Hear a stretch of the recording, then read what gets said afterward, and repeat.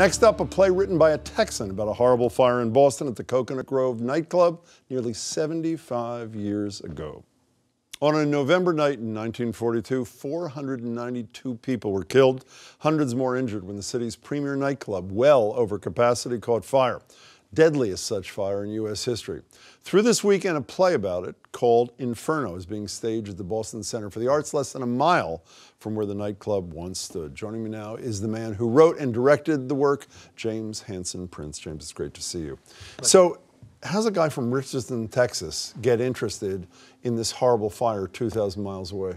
My wife's grandmother had a nephew that died in the fire. They were close in age because she was late to her family's birth. And so when he passed away, it affected her a lot. So she told me about it. And then I said, sounds like it'd make a great play. And I started to research just him.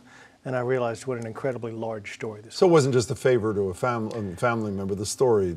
Right, it started that way. Yeah. And the play's not just a recreation. Tell people how you tell the story in Inferno. It's basically broken into three parts. The first part is where they were when the fire started, how they got there, a little bit about their history, their personal history, and then also the history of Boston.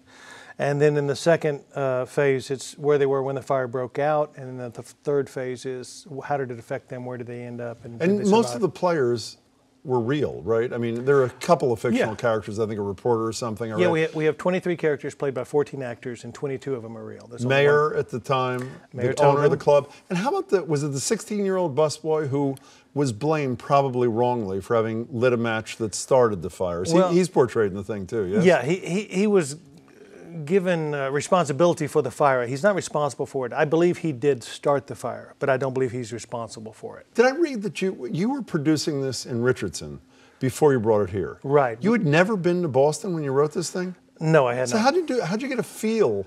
I mean, we Bostonians feel outsiders like you. How dare you? But how'd you get a feel for the city and its history? There's 4 excellent books written on the subject, so I started with that. And then also the National Fire Protection Association has this incredible archive of all the testimonies from people. There's also videos of some of the survivors that are obviously, when they did the video, they're in their 70s and 80s and now 90s or they've passed away. So drawing from all of that. And no one had ever done a play about this before? That's rather surreal. I was amazed. I saw this story and I said, well, let's go look for a play. And there was no play about it. There's been no movie about it. There's been small documentaries, one on HBO, which you cannot find a copy of. I've tried.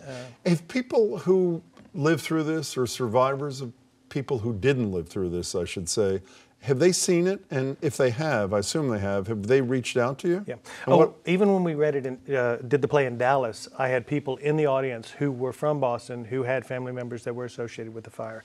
Either the parents were in it, or relatives were in it, or they helped to get people out, haul the bodies out, because obviously there were not enough people to take care of all the actual logistics of moving all of those injured people. And so taxi drivers, people driving by in trucks, and everybody through all the hospital and the medical, there were just thousands and thousands of people that were directly involved in this. How hard has it been for people who had some connection to this, or the people involved, to see this? Yeah. It's one thing to have it back in your history. It's another thing to have it in front of your face. Right. What's that been like? I had a lady, and this is actually in Texas. Since I've been here, every night I'm getting people telling me stories. I'm getting emails every night. But in Texas, I had a lady call me and said, look, I really appreciate you doing this, but I don't think I can see it. And I said, get a friend, someone you trust, come see the show. And after the show, she was crying, we're hugging each other. She kissed my cheek. She said, thank you for doing this. So there's a healing in this play. I assume people know that as horrible as this was, a lot of good things came out of it. I mean, the doors open inward, which is surreal. Right. Now all doors open outward. Many more exits. Next to a revolving door where there was a huge logjam, you have to have static, regular kinds of doors. Right. So there are many good. So is this just a story? I don't mean that in a pejorative way. Is it a story, or is it a story with a moral? What is it? I believe theater, if it doesn't enlighten and educate people, it's useless. It has to entertain. Theater should always entertain.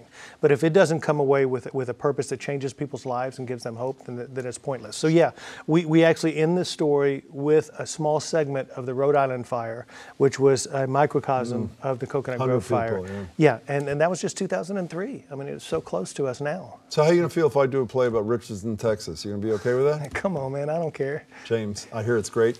Can't wait to see it. Congratulations. Lots of luck with it.